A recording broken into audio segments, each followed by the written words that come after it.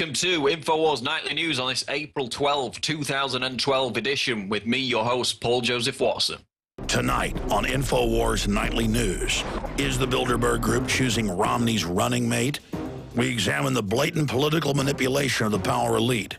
Then Homeland Security expands its power grab with environmental justice units.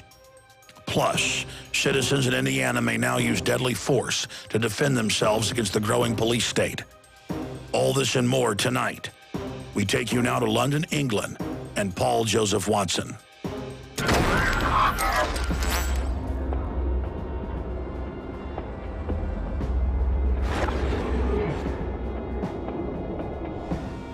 Top story tonight, Washington Post suggests Bilderberg Group to pick Mitt Romney's running mate. A story in today's Washington Post written by veteran columnist Al Kamen suggests that the Bilderberg Group may have a decisive role to play in picking Mitt Romney's running mate, continuing a recent trend in which the secretive cabal has had a hand in influencing the U.S. presidential election. So we have a 30-year veteran at the Washington Post, this Al Kamen, who has a column called In the Loop. And if anyone was in the loop, then you would expect him to be, on the inside of the affairs, especially given the fact that Washington Post has a Bilderberg representative at every meeting. And he basically says that just as Bilderberg picked John Edwards as Kerry's running mate in 2004, after Edwards had given a strong speech on foreign policy, he implies that the same process could be happening with Mitt Romney's VP pick. That's what you get from reading between the lines, because we've got Obama and Hillary Clinton jetting over to the Summit of the Americas in Colombia this weekend, and Senator Marco Rubio will be joining them, and he's been touted by many as a potential running mate for Mitt Romney. Of course, in 2008, we had the story of Obama and Clinton scuttling off to a secret meeting in Northern Virginia, by no coincidence, the same location at which that year's Bilderberg meeting was taking place. And those two, as I said, are on their travels again this week. So the location and date of the Bilderberg 2012 meeting remains unknown. But given that it's a U.S. presidential election year, and given the role that Bilderberg routinely has in its king-making capacity, the speculation that this year's confab will again take place in North America is probably not far off the mark. But that In the Loop column by Al Kamen certainly suggests that Rubio is on the list as a potential VP pick for Romney. And let's not forget that it was the former Fannie Mae CEO who Obama directly asked to pick his running mate back in 2008, and that was Jim Johnson. He was also involved in the 2004 Edwards pick. So Bilderberg seems to be getting all their ducks in a line to have another influence on this year's presidential election. So whether it's Marco Rubio or not, they will certainly have a hand in deciding who Mitt Romney's running mate is this year. Moving on, Green Police, DHS launches environmental justice units. Audi's 2010 Green Police spoof commercial may be not far off becoming reality, with the announcement that the Department of Homeland Security is creating new, quote, environmental justice units that will be empowered to oversee regulations in conjunction with local government. So the DHS is dedicating some of its agents to, quote, environmental justice, according to this story. This is an agency, of course, that was created in the aftermath of 9/11 to fight terrorism, in between, of course, protecting Americans from the deadly threat posed by Kinder Surprise chocolate eggs and faulty hairdryers. Now, the DHS is concerning itself with, quote, climate change and, quote, melting Arctic ice. That's part of the commitment to environmental justice that the Department of Homeland Security has engaged itself in. So how long before the Green Police are running checkpoints on your street with environmental TSA agents performing strip searches of your garbage can? Maybe that's the direction it's heading with this new DHS focus on environmental justice. And staying on the subject of supposed melting Arctic ice, which the DHS now tells us they're very concerned about. We've got this story out of the Register, which is amount of ice in Bering Sea reaches all-time record. Man, bear, pig not living up to its name once again. Quote, the amount of floating ice in the Arctic's Bering Sea, which had long been expected to retreat disastrously by climate Cassandra organizations such as Greenpeace, reached all-time record high levels last month, according to US researchers monitoring the area using satellites. And this is what the global warming alarmists at Greenpeace said would happen to the Bering Sea back in 1999. Quote, the first regions to be affected will be ice-dependent seas near but outside the Arctic Ocean proper, including the Bering Sea. These areas are currently covered in seasonal winter ice, which could vanish altogether with continued warming. So, 1999, the global warming alarmists come out and say this ice is going to vanish altogether, going to be gone, just like we heard the ice-free Arctic summer propaganda a few years ago. Actually turns out that the sea is at record high levels again. The global warming alarmists' data models proven completely inaccurate. So even as all this Agenda 21 regulation is foisted upon us by the elite, with pensioners being kicked out of doctors' surgeries because they live a mile away, and that's a sin against the planet because of their carbon footprint. Even as detached homes in California being made virtually illegal with these new zoning laws, the carbon tax grid is being put in still under the justification of global warming, even though back here in reality, the data refuses to conform with the climate change hysteria. Next story, it's trendy to have cancer. Barbie to roll out cancer doll with bald head chemo side effects. Reporter Jonathan Benson out of Natural News. A Facebook petition signed by more than 157,000 people has prompted the Mattel company to create a new Barbie doll in the likeness of a cancer victim. It's all very trendy. According to news.com.au, the bald-headed doll, which will be dubbed A Friend of Barbie, is set to be released in 2013 and will come with an assortment of head dressings and clothing commonly worn by real-life female cancer victims.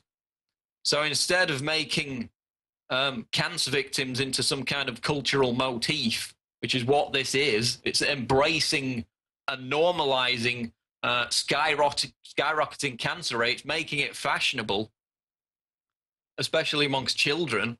Why don't we actually spend our time looking at why cancer has gone through the roof? Why in the West now we've got more than 1 in 3? The figure is now up to 42% in Britain of people over the course of their lifetimes will get cancer. I mean, we're climbing towards a 50% rate where half of people get cancer at some point in their lives. And as we've covered before, it's a cocktail of things. It's the bisphenol A, it's the pesticides, it's the pasteurized milk, environmental toxins. And the fact that children are getting it at record levels also proves that it's not due to, obesity and sedentary lifestyles. It's in our environment, it's in our food, it's in the things we drink, it's in the air that we breathe. And so Barbie, Mattel, the Mattel company, have come out and tried to symbolize all this with a children's toy, tried to normalize it, tried to embrace it as a trendy, fashionable thing to do.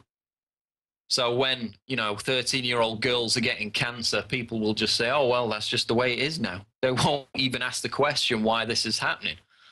And so, I mean, we've got to ask the question, why in 2012, when we're supposed to be at the pinnacle of our medical expertise as a society, the most advanced we've ever been at preventing and treating disease, why is cancer exploding? And why now through these big toy manufacturers and culture in general is cancer, especially amongst young people, being normalized? Why is it being embraced?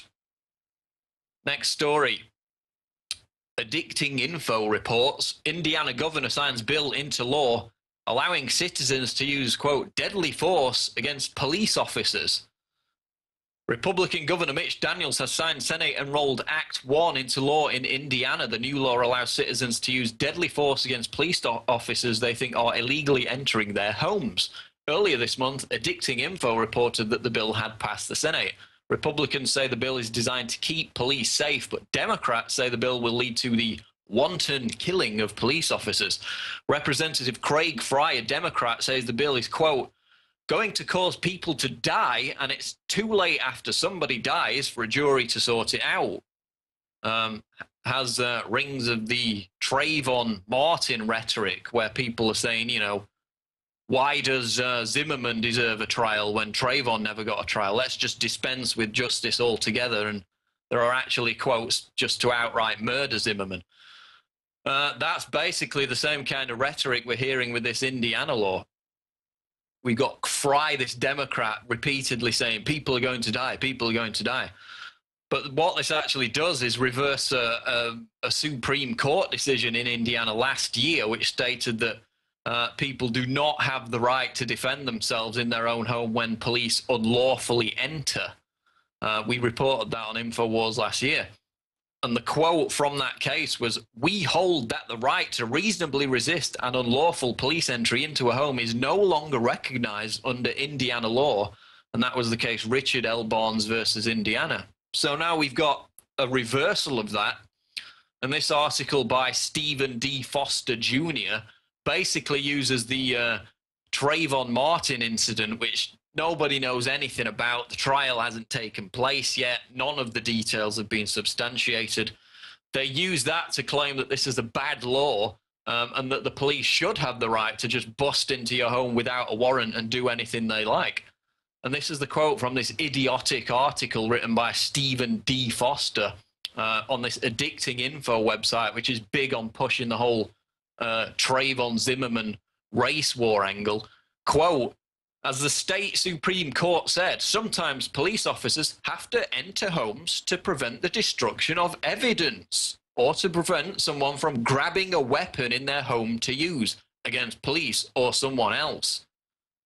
Right, because that's always why police raid houses, isn't it? I mean, there's never cases of the police targeting the wrong address for a drug raid and it ends up with guns being pointed at some granny who's sitting there. I mean, this argument presumes that every unlawful raid without a warrant is justified, when it's not. It's the complete opposite in 100% of cases. So I'm sorry, Mr. Stephen Foster of Addicting Info, but if you check your constitution, you'll find a line about Americans having the right to remain, quote, secure in their persons, houses, papers, and effects against unreasonable searches and seizures. That's right. It's called the Fourth Amendment. Try looking it up. Next story, how the elites manipulate big stocks and why they're failing out the Daily Bell. Where has all the trading gone? It's one of the biggest mysteries on Wall Street. How can stocks be in their fourth year of a bull market and trading activity be so low? And this is the dominant social theme being put out. What's wrong with the stock market? It's just in the doldrums and will recover shortly. In fact, it already did. Free market analysis. This kind of question is a kind of elite dominant social theme, no doubt about it. It frames the conversation and presupposes that the market itself is a greater good and that its growing failure is bound to be mitigated by additional success. So again, more elitist memes about the so-called economic recovery. Meanwhile, the jobless figures are out today. They're going up again, highest rate since January. That was supposed to have turned around by now, according to the Obama administration. It hasn't. We've got people like Mark Farber, Jim Rogers, coming out and saying the big crash is still around the corner. And those are the people who predicted the meltdown in the first place, while all the happy clappers in the media were busy telling people to take out subprime mortgages and use their homes as a license to print money in 2006 and 2007 before the Lehman Brothers collapsed in 2008. So I'm going to stick to what they say. I'm not going to believe the elitist meme that the stock market is recovering, the economy is recovering, even as trading in the stock market is at an all-time low. And for tonight's quote of the day, we turn to Steve Irwin, crocodile hunter. Quote, I believe sustainable use is the greatest propaganda in wildlife conservation at the moment. That's Steve Irwin, crocodile hunter, who was actually a part of the whole UN Sustainable Development theme throughout much of his career before his tragic death. From that quote, it seems that towards the end of it, Irwin was becoming familiar with the realization that Agenda 21 and sustainable development was a giant scam, just as many others within the global warming, green, wildlife conservation movement have done the same. Towards the end of it, they actually realized that it's a big scam. These elitists do not care about the environment. They do not care about wildlife. They care about acquiring and centralizing power. So that's the quote of the day from Steve Irwin. We're going to take a break now on Infowars Nightly News. Once again, we encourage all of you to subscribe at prisonplanet.tv. If you're watching this on YouTube, you can watch the show live. You can get access to Alex Jones' radio show archives, speeches, interviews, special events, a whole plethora of media, and it supports this operation. It allows us to continue to do this, to reach out on this information platform. So please subscribe at prisonplanet.tv. Coming up after the break, we're going to talk to Infowars reporter Darren McBreen on the latest situation in Roswell, about the tragic case of Andrew Wordies terrorized to death by government harassment and abuse. So we're going to go to that interview, and we're also going to go to a special info package on the United Nations Agenda 21. Stay with us. In Chicago, Illinois, cameras on street corners is commonplace. People don't even seem to notice them anymore. But I do. Welcome to Infowars. I'm Kyle Phillips. Today we're talking about the growing police state and really what that means. A lot of people in the United States really don't even notice that the police state is happening, and if they do, they really don't care. Like, people just don't see it. They just go along their normal days. You know, I was just in the city recently to film, and a lot of people, you know, you see the tourists walking around and they're looking at the skyline and all the beautiful buildings. Wow, look at how big they are. But what they don't notice is the camera right underneath of it, right in their line of view. They just breeze right past that. The average person, even if they do know about what's going on, specifically with Big Brother watching you via cameras everywhere, a lot of people don't even care. As a 9/11 victim, I feel like a lot of my subscribers and people on Infowars want to hear us talk about 9/11. And so I would like to ask you, what is your opinion on 9/11? Well, there's three things to consider on 9/11. One, was there inside information before the event? Two, did the people with that inside information participate in the event? And three, were they doing so on behalf of some foreign interest or governmental interest?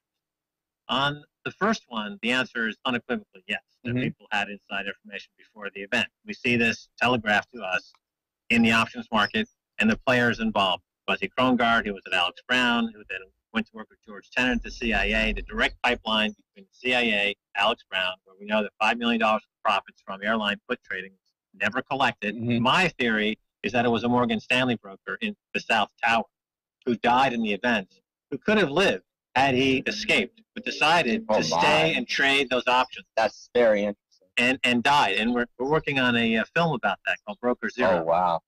That's very interesting. Yeah. Now, the other two scenarios, did the people who were trading on this information, were they helping to organize and plan the information, the event?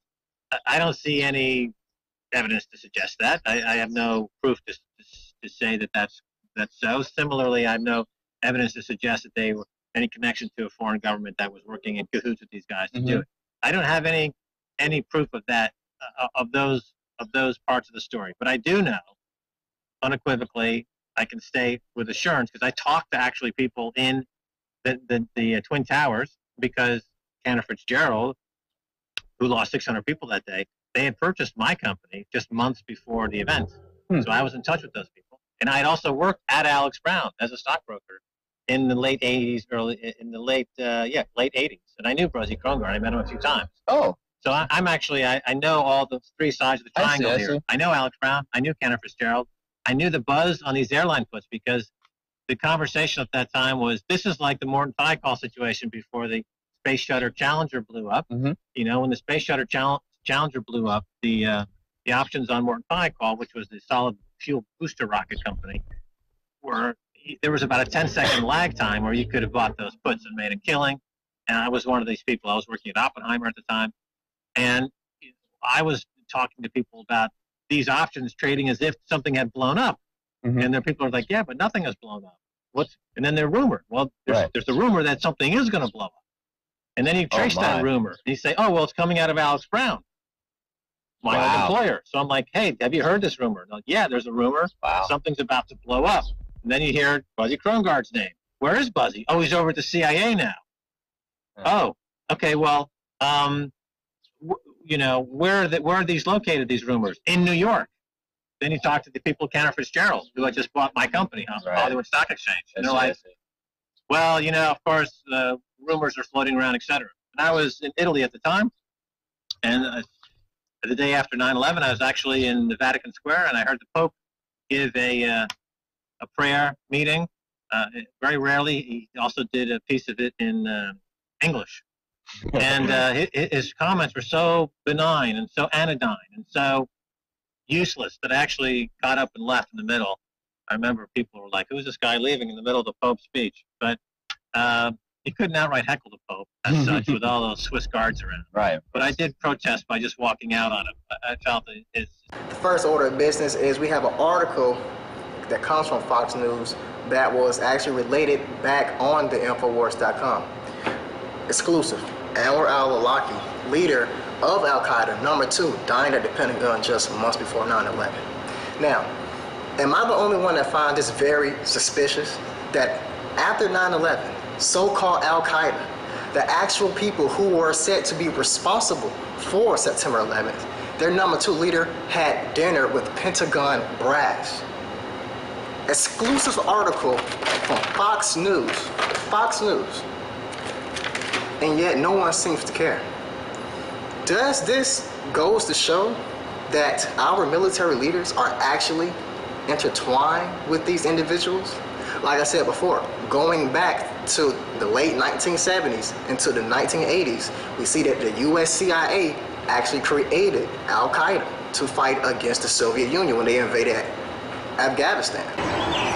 If I asked you if you could be considered a suspected terrorist, many of you would probably laugh.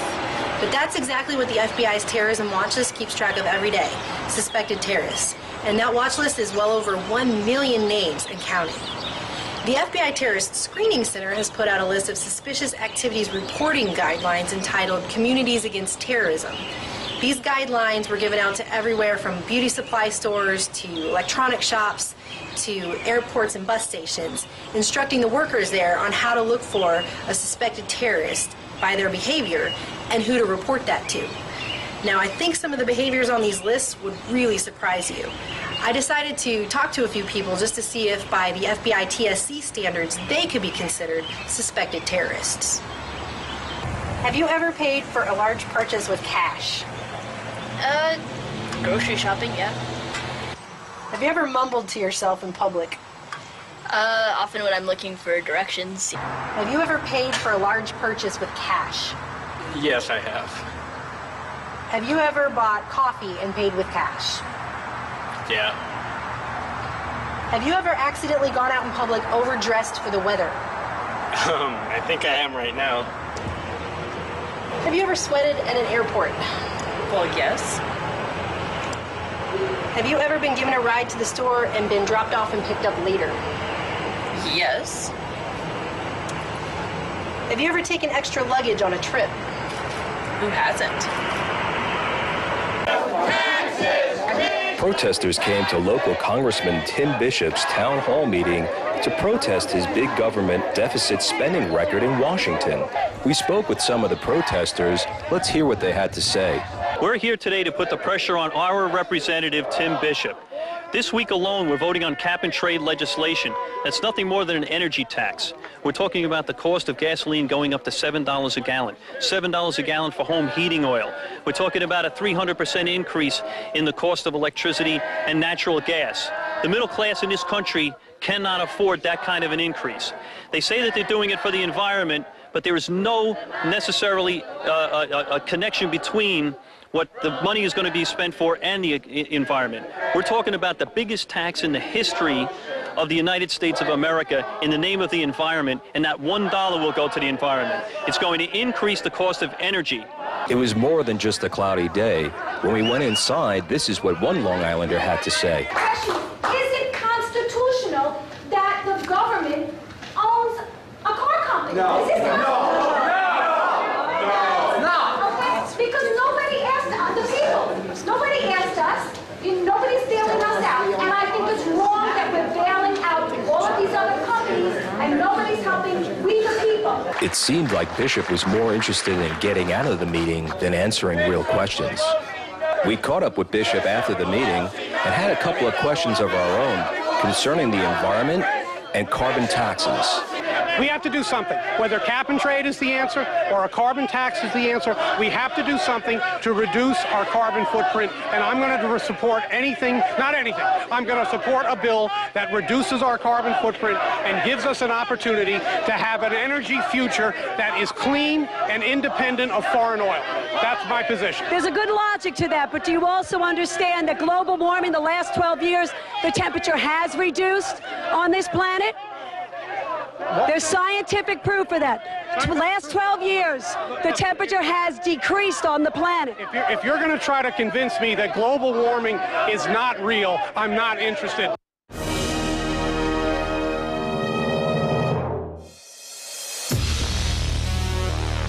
I'm announcing our biggest contest ever. And we're looking for people who love freedom and who want to be all in the resistance to tyrants. So you say you want to fight the New World Order. Why, if you were on the radio, if you were Alex Jones, you'd really kick some globalist ass. Well, here's your chance. We're hiring not one, but 2 new reporters whose reports are going to be on the radio, whose reports are going to be on the nightly news, who will even anchor the show. If you're ready, here's your chance to step into my shoes, and I hope you surpass what I've done. 2 winners, $10,000 in prizes, and a shot to be a reporter inside the Infowars.com command center. We're looking to hire 1 male reporter and 1 female reporter.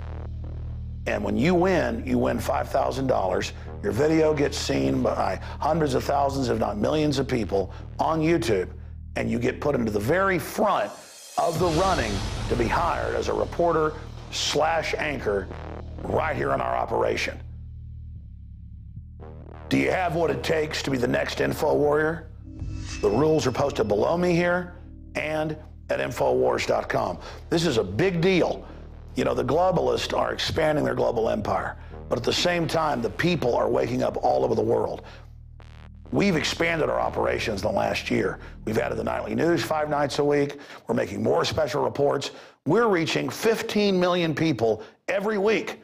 In a year, I want that to be 30 million. This is your chance to join the team. I want to see what you can do. But a big hint is this. Can your news piece make the news? Does it get people's attention? Does it educate people? Does it open minds? That's more important than being beautiful or speaking with perfect eloquence as an orator. All of that is important. But we're looking for people that have that magic spark, that fire of liberty in their heart, because I want you to join our team. I want to give you a launch pad so you can really take off and engage the globalist. And if this works, we'll have contests all the time, and we'll continue to build this operation. I'm involved in a talent search, looking for people who have the fires of liberty burning in their hearts and their minds. You've got until April 30th to complete your news report, and then we'll announce the winners 1 week later. Are you going to join the Info War? Do you have what it takes? It's up to you. All serious entries will be posted on Infowars.com. So everybody wins. You're getting the message of liberty out, And that's what really matters. But in the final equation, it's not about showing Alex Jones what you got.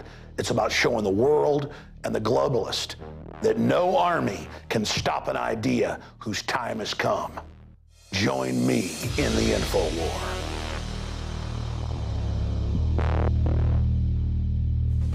So you say you want to fight the Infowar. You say you want to go head up against the New World Order. You can do a better job than Alex Jones? I know you can. And here's your chance to prove your mettle.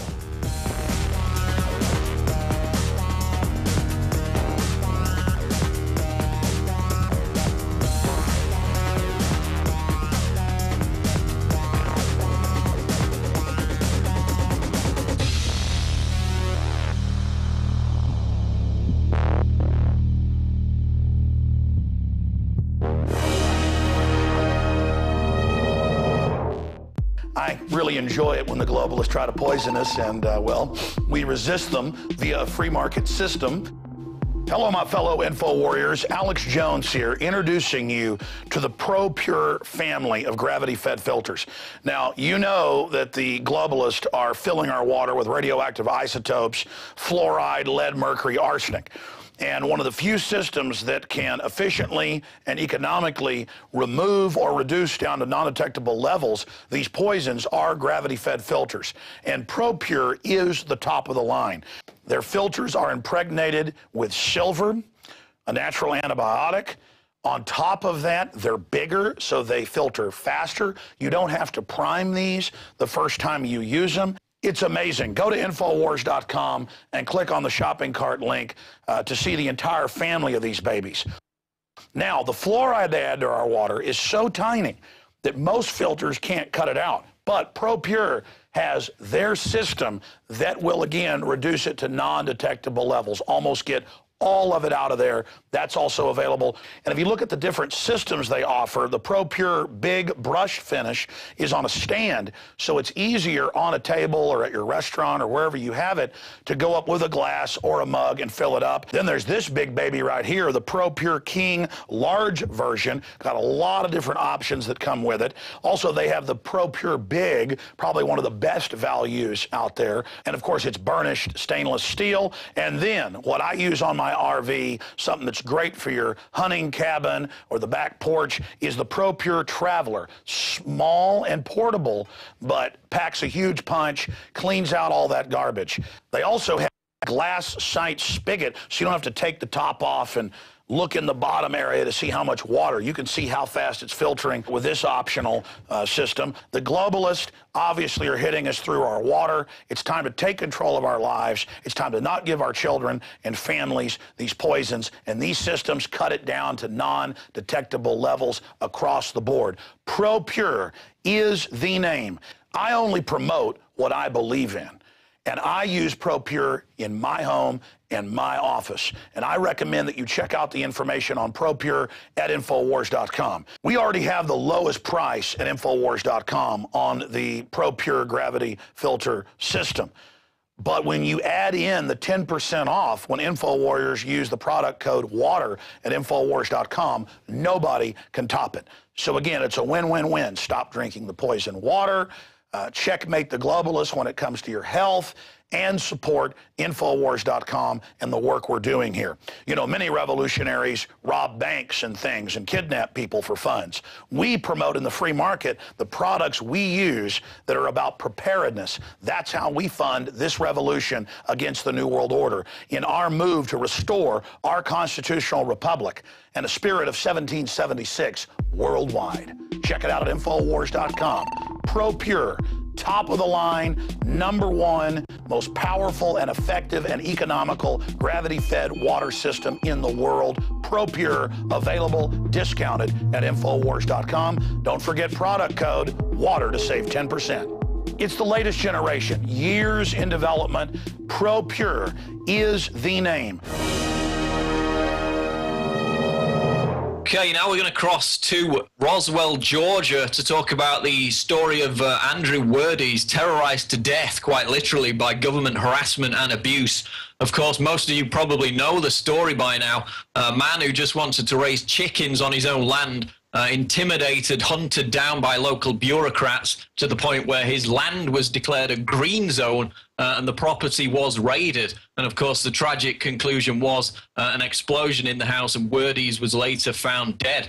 And we're joined now by Infowars reporter Darren McBreen on the ground there in Roswell, Georgia.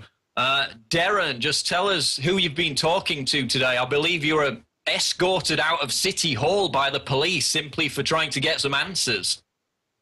Well, just before we get started, just to make sure there's no mix-up, I want to prove to you, see that is my press pass. So I guess that is my legal documentation. I am now legit. Now we went to, I'm actually making fun of the Fulton Police Department. We tried to go to City Hall and we were rejected immediately. As soon as we pulled up, attempted to walk in, we were met by the police department who said we didn't have the proper credentials to enter City Hall. And before long, there was 3 police cars. They demanded our credentials, and we were told that we could not go in. Even though you've got the press pass, you're there to ask some legitimate questions, and it's par for the course with the treatment that they've gave to this case at every point.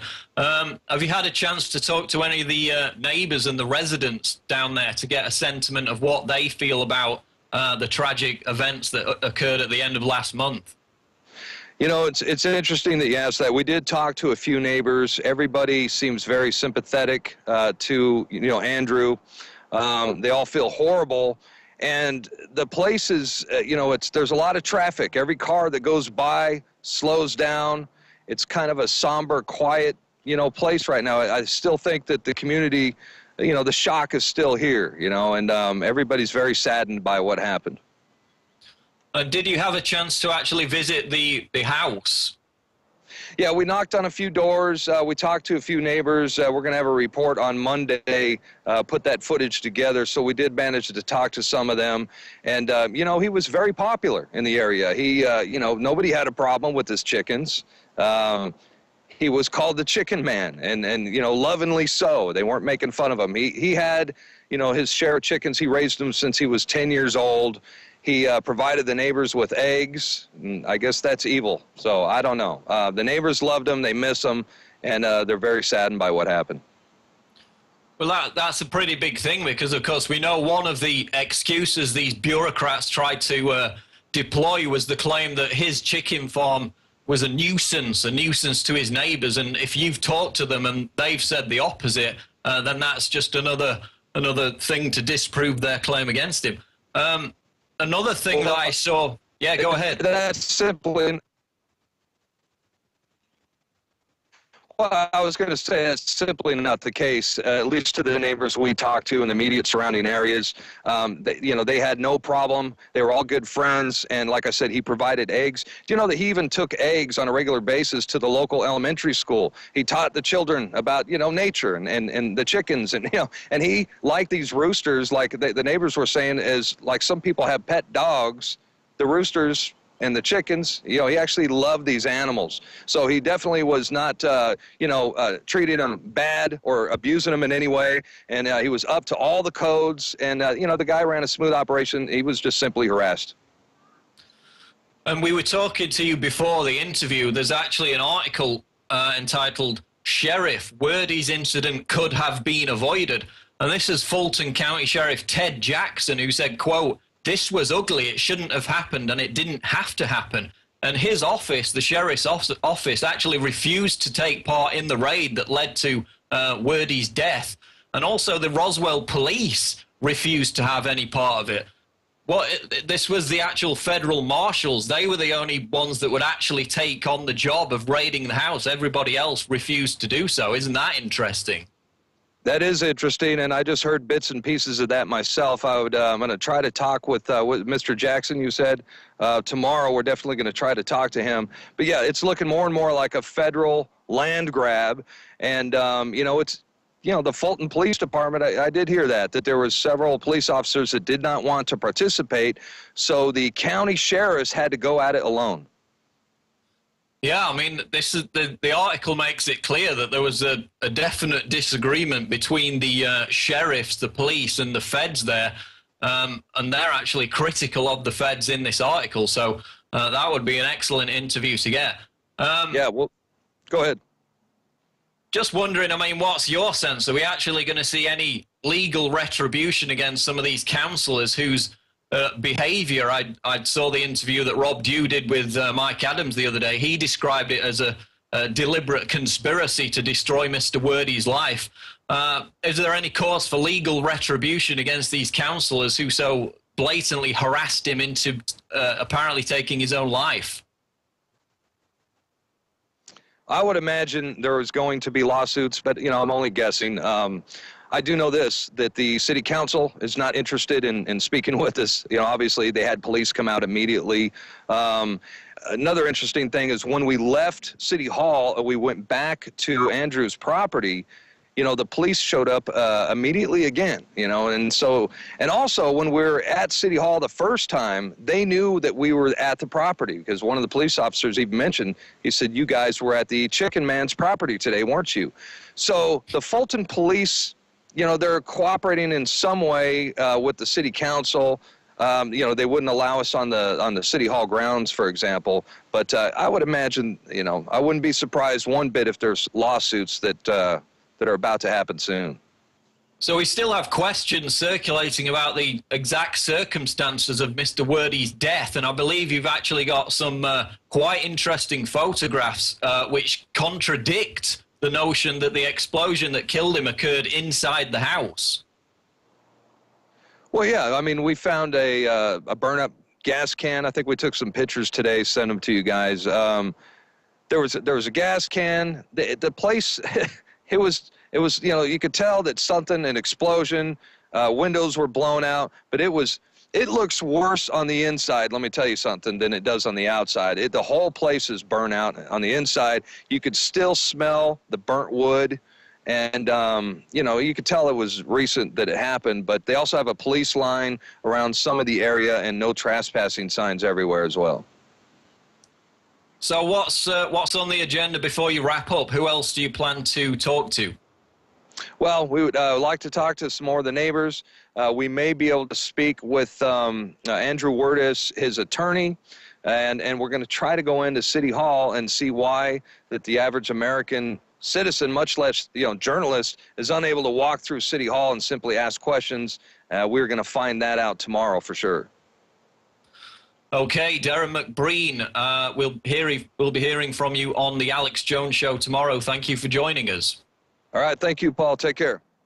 So, Agenda 21, eco-fascism bears its teeth again in the case of Andrew Wordy's harassed, abused, intimidated into giving up his land. He refused to do so, and the feds eventually raided and led to his tragic death, as we just heard. The timeline on Natural News runs through it. It actually started in 2008, this case. A litany of legal threats and intimidation by the state, by the city councillors in Roswell, Georgia, declaring Word's property to be a nuisance, even though, as you just heard, Darren McBreen talked to all the neighbours. They all loved him, gave them eggs, took eggs to the local elementary school. The neighbours liked him. They said he wasn't a nuisance. That was their claim in trying to seize his property. Then we had them refuse to allow him to defend his property against floods. It flooded on more than one occasion. When Wordy's was in jail for mistakenly missing a report for his probation, they actually advertised the fact that his house was vacant, openly advertising it to criminals who then went and stole his firearms, stole his expensive equipment. Just a constant campaign of harassment and abuse. And then they actually designated his land as a, quote, green zone, so they could steal it under this Sustainable Development UN Agenda 21 mandate. And, of course, it all culminated in what we've just discussed, which was Wordy's, when the feds went to raid his property, the sheriff's office refused, the police refused, said it wasn't necessary, the show of force wasn't necessary. And then he actually blew himself up, blew his own house up. That was the tragic conclusion. And this all took us by surprise. I mean, this was all over before the end of March. We only heard about it this week after it had all ended. So it proves again how these things are happening around the country, and the likes of Infowars and Natural News, two of the biggest organizations that would normally cover this kind of story, we weren't even aware of it until after it was all over. So if it's happening when we're not aware of it, you know, it's going to be happening in different cases. And it's all part of Agenda 21. You know, detached homes being made virtually illegal in California under these similar zoning laws, humans being crammed into high-density prison cities, as the climate change alarmists have called for recently. And again, simple chicken farmers being hunted down because the government designates their land to be an environmental green zone. So this is eco-fascism bearing its teeth. And in this special report that we're going to go to, we're going to lift the lid on the truth behind this sustainable development scam and the UN's Agenda 21. So that's going to do it for today's Infowars Nightly News. I've been your host, Paul Joseph Watson, and now we're going to lift the lid on the UN's Agenda 21. The city of Austin, Texas has installed motion-detecting surveillance cameras along the property lines of people's backyards in western Travis County. There ought to be a way eventually where those cameras can be oriented away from the homes if they want to watch for any movement or any trespass out there. They have a right to do that. And if the surveillance cameras weren't intrusive enough, the city has also installed these prison-style fences along the property lines. They put this prison fence up and have cameras pointed at you, and only you. In fact, one home just a couple down cleared all the cedar trees, planted grass, and mows the area, trespassing regularly out there to keep that area mowed. It doesn't make it, and yet they didn't put a fence up there. They didn't put any cameras there. These unfortunate residents are neighbors to an encroaching vacuum of government land grabbing, all tied to the precautionary principle of the UN's Agenda 21. I was the county judge for Travis County when the Balcones Canyonlands Conservation Plan and the permit under the Endangered Species Act was applied for. This wasn't long after I took office in 1987. It was announced that the territory and nesting areas for the golden cheek warbler and the black-capped vireo covered a huge area of western Travis County. And in essence, what the U.S. Fish and Wildlife said was that to enforce the Endangered Species Act, there could be no tree clearing, there could be no development activities, and anything that might cause noise during the breeding season, nesting season. It shut down any development in the western part of the county. A lot of public money, millions of dollars of public money that went into buying the preserves area from the landowners. The Nature Conservancy and others got private money in there and helped leverage purchases. Some property owners just sold conservation rights. They were able to stay there. They don't develop it, but they got paid to conserve their area. If they don't do a good job of managing the preserves and protecting them from fire, every bit of the money that was invested in public and private funds for these preserve systems is wasted. I don't think our elected officials are paying much attention to this. And instead, they're overreacting with this kind of bull, hurting adjacent homeowners for doing things that frankly should have been done by the government itself. They should have cleared those trees away from the neighborhoods and done a better job of managing the preserves so they help the species. So we got the worst of both worlds going on right now. But if you're considering buying a home next door and you see there's cameras out there spying on the backyard and this ugly fence next door, you're not as interested in buying that home next door. The precautionary principle states that if an action or policy has a suspected risk of causing harm to the public or to the environment, in the absence of scientific consensus that the action or policy is harmful, the burden of proof that is not harmful falls on those taking the action. Basically, guilty before proven innocent. The European Union deems this principle an actual law. while the United States has labeled it a precautionary approach and uses it to create policy. The genesis of Agenda 21 begins with the Brundtland Commission's Our Common Future, reported to the United Nations in 1987. This report defined the term sustainable development, stated as development that meets the needs of the present without compromising the ability of the future generations to meet their own needs. In order to define what these needs of the present are and what to implement in order to scale down daily aspects of human activity, Maurice Strong developed Agenda 21 and presented it at the Rio Earth Summit in 1992. Climate change affects the very future of life on Earth. We have to remember that life as we know it on Earth has only existed for a very small portion of the Earth's history, and within very narrow parameters. And we are changing those parameters. So life is actually in danger. You'll hear Maurice Strong on 2 occasions introduce Lord Rothschild, and Lord Rothschild comes on and basically advocates for another United Nations fund to be set up, another special bank to deal with the environment, one in many that's already there. And Rothschild, of course, you find in the clip, this bank they want to set up, funded by our tax money as penalties against the environment, will go through Rothschild's private bank, their family bank in Switzerland, so he'll be in charge of it. This multi-trillionaire doesn't need money, but here he is handling everyone else's money in the forms of penalization against the environment. What is the new paradigm?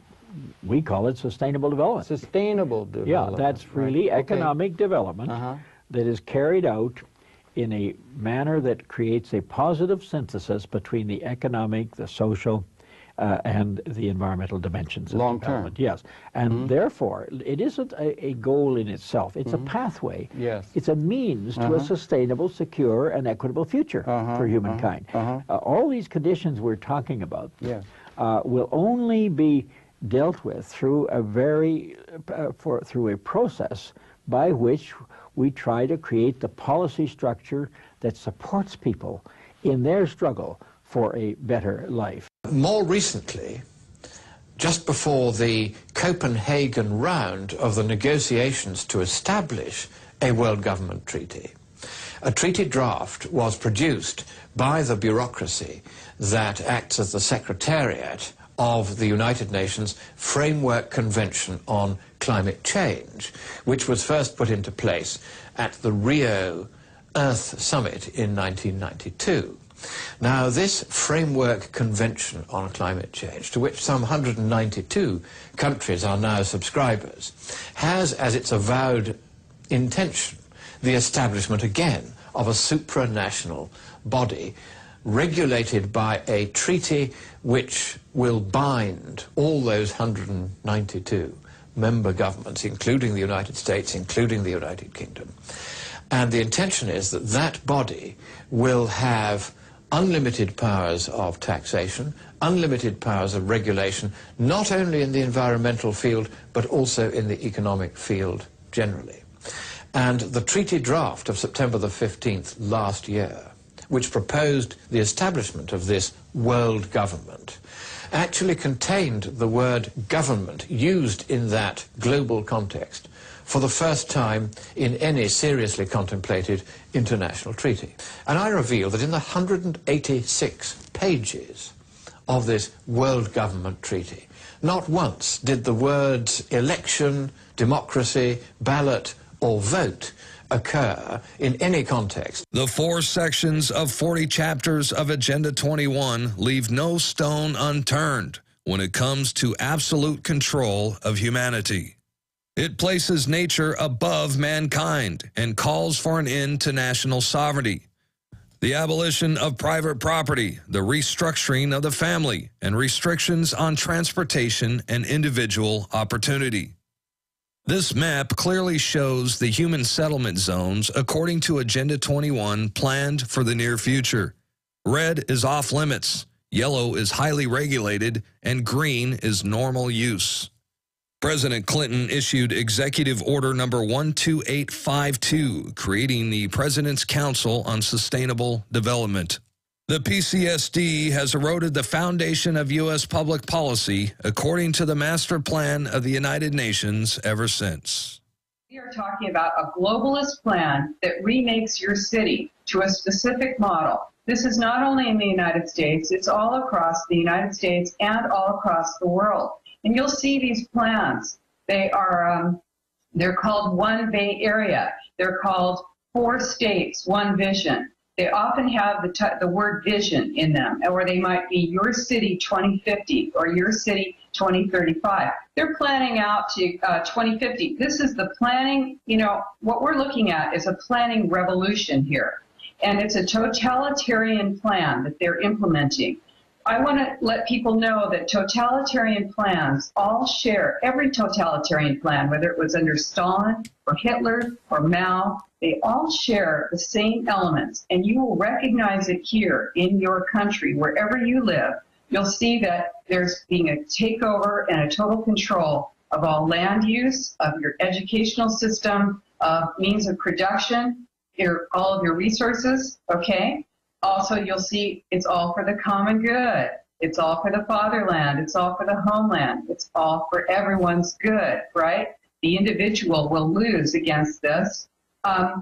You see the scarcity mentality. Oh, there's not enough. You have to restrict yourself. You have to conserve. You know, am I a pig? Do I want to use everything up? No, but we're talking about, this is a totalitarian design. Well, this is about them controlling who they dole it out to. This is about them setting the standards of your light bulb, your toilet, your parking space, your roads, destroying your roads, and they admit to shut you down to make you poor so they can control you. They all brag about it. It took a good man's life to reveal the true local Agenda 21 intentions implemented in Roswell, Georgia. City Council and City of Roswell Code Enforcement had identified Andrew Wirtis's property as a conservation area or green space in 2003. In 2008, they began the bloodthirsty plan to illegally steal the land right out from underneath him and caused his premature death through unjust bullying and by violating city code ordinances. So let's roll that timeline real quick, and you could just kind of go over it. And I mean, it's really, it's a sad situation. Here's a guy raising chickens. A backyard chicken farmer, a car mechanic. This began several years ago. This has been going on, from December 2008. You can see there's our Friday Fright Night city code enforcer there on the Vicky the Hut Barkley. Oh my goodness. Yeah. Anyway, this goes on. There were some people in the city who tried to help him out. Others the said mayor no. seemed to want to help him out. The mayor tried to help him. They changed the rules on him to try to criminalize his backyard chickens after the fact without allowing him to be grandfathered in. They caused his property to be flooded because they refused to maintain a culvert that then flooded his property. In Austin, Texas, the city council set their sights on a prized piece of land in South Austin. FEMA rewrote the floodplain map to include this neighborhood. The residents were quickly bought out with federal grants supplemented with bond money and their homes demolished. FEMA is rewriting floodplain maps all over the country and extorting money from property owners by making them purchase flood insurance. Well, we had an article in the paper the other day, David, that stated the fact that the National Marine Fisheries Service, which is part of NOAA, that's directly linked to EPA, wants to put 500-foot buffers on all the waterways in the state of Washington for pesticide-herbicide application. They're not going to take the land away. They're just not going to allow us to farm the land. And if they do that, 61% of our ground will be out of production in the state of Washington. And look what we got now. We have a White House Rural Council. Are you nervous about this?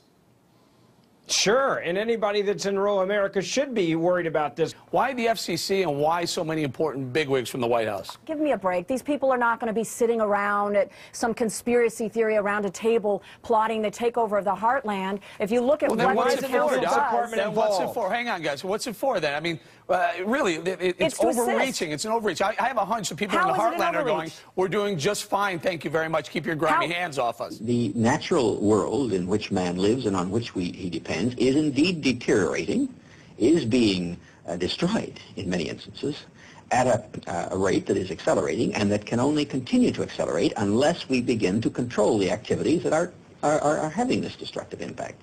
Now, whether we are pessimistic or optimistic depends really on what we think about the nature of man.